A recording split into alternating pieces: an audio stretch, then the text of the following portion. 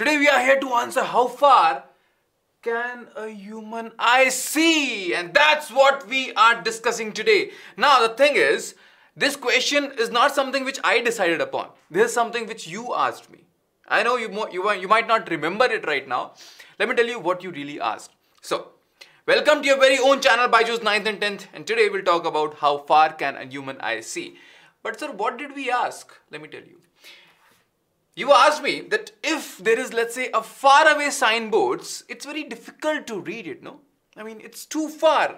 You can't read it properly. Yes, but a moon, right? Moon is something which is so far from us, we can even consider to be at infinity. And you can see the moon, by the way, right? Now, which is okay only because far point of a healthy eye, we all say it to be infinity. Now, we can see the moon, but we are not able to read a signboard which is here on earth, just a little far from us. What is the problem over here? This is the question you asked me. Sir, why am I not able to read things which are far from me? But we say that, you know what, it's the infinity which is the far point of a human eye. I can see the moon, I can't read the signboard. So the problem statement clear, and that's the question we are answering today. How far can a human eye see? So what do you think? What is the problem? Let me tell you. See, we are confusing between two things, visibility and readability.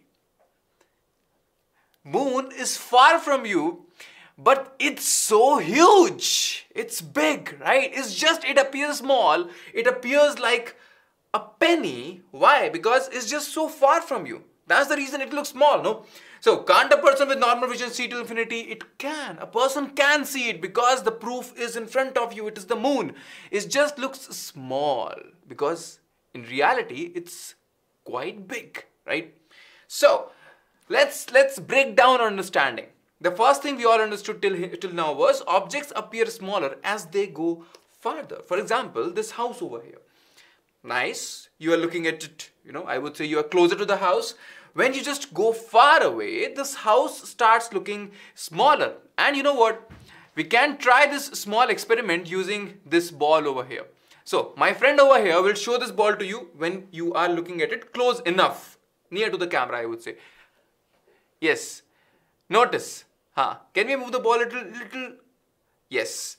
You can see the ball is a little to the right. No, this side. Yes, down. Yeah, so you can see the ball is bigger. Now give this ball to me. Watch. When this ball is in my hand, it looks smaller. If I just take it back, it looks even smaller. And you know what? If I just take it a little more back, it will start looking like a point to you, right? That's the thing. Things look bigger when they are closer to you and start looking smaller as they move away from you, right? So that's the thing about objects. Do you understand this? Alright, now this is something about visibility. Let's talk about readability, and for that let's take our signboard, right? Objects smaller, they appear smaller as they go further, right? For example, this is a signboard which is letters on the signboard now, right? Stop is written. Let's take 2 points on the letter S, okay? When you take these 2 points, this is closer to you, I would say, and you are very, very nicely able to distinguish between these 2 points. हाँ sir, 2 points हैं, क्या दिक्कत है इसमें, right? When this signboard goes away from you or far from you, these 2 points also move far from you, right? But you can see they start appearing, getting closer to each other. If this signboard goes even farther, these 2 points start appearing even more closer to you. And you know what? There will be a point when this signboard is so far from you that these 2 points will start just overlapping each other. You won't be able to distinguish between these two, right? How close they are now? They are very, very close now. Why? Because they are just too far. Correct? Alright. So, things are going far from you, they are appearing smaller, but distance between 2 points is also decreasing, which means distinguishing between them becomes even more harder for us, right? Correct? So what do we call it? At a certain distance, these 2 points will seem to overlap, and this will make text hard to read from far away. I told you, visibility versus readability. This is the readability we are talking about, correct? Alright, now, how do we distinguish between 2 points? Now the question is, yes, they started overlapping. But how is our eye able to distinguish between 2 points? Let's understand this first of all. If there is 1 point, this needs to excite one photosensitive cell on your retina for it to be visible to you, right? Okay, yes, correct. Now, another point, it should excite another photosensitive cell for it to be distinguished from this black point. So what am I saying? If you want to see 1 point, right, distinguished from the other point, these two should excite different photosensitive cells in your screen of your eye or the retina of your eye, right? Your eye has photosensitive cells, no? So these two need to excite 2 different cells. Then only you will be able to distinguish between these 2 points. हाँ भाई 2 point अलग-अलग हैं कैसे? क्योंकि 2 cell excite हुए थे. All right. Now, different points on the object should excite different photosensitive cells on the retina. This is our understanding. Fine. Then only we'll be able to distinguish between them. But what is the possibility? I would say let's quantify this thing. How much far they should be for them to basically excite 2 different photosensitive cells? Let me tell you. This distance between these 2 points or angular distance, angular separation between these 2 points should be 1/60th of a degree, right? How far they are from your eye is fixed. Both of them are equally far. But what is the spacing between these two? These 2 points should be so far from each other that this angle should be 1/60th of 1 degree. Okay, fine.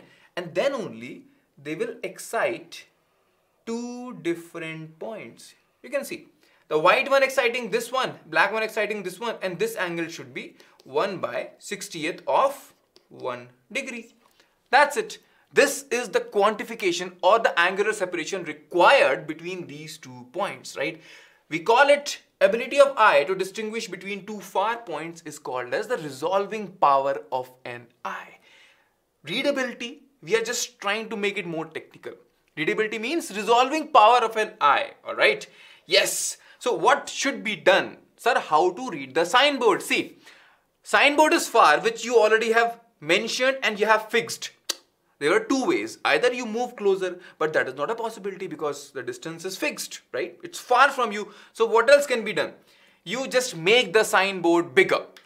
If you want the signboard to be visible to people from such a far distance, you make it bigger. Otherwise, kuch nahi ho sakta, right? Understood? So yes, make them larger. So, can we really see till infinity? Yes, you can. We can see till infinity as long as the object is big enough and bright enough. Moon dikh raha hai humko, right? It's so far. Sun is also visible. It's just very, very far. Why? Because it's just so big and so bright. That's why, right? You can see till infinity until and unless the object is big enough and bright enough. That is the answer. But to read faraway signs, a resolving power comes into the picture. Got it? So got the difference between visibility and readability, right? That's something which you asked and today I'm answering it. Fine.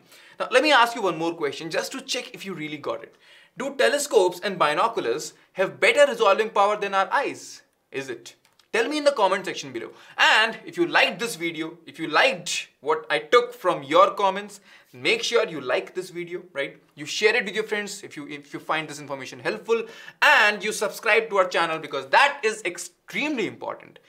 Ideas come from you. We are the ones who just help you out with those to make you understand, right? So make sure you are a subscriber to the channel because then only you'll understand what we do, and we are doing a lot of great stuff. Be a subscriber, join this family and enjoy and learn, I would say. Thank you. We'll see each other again. Take care.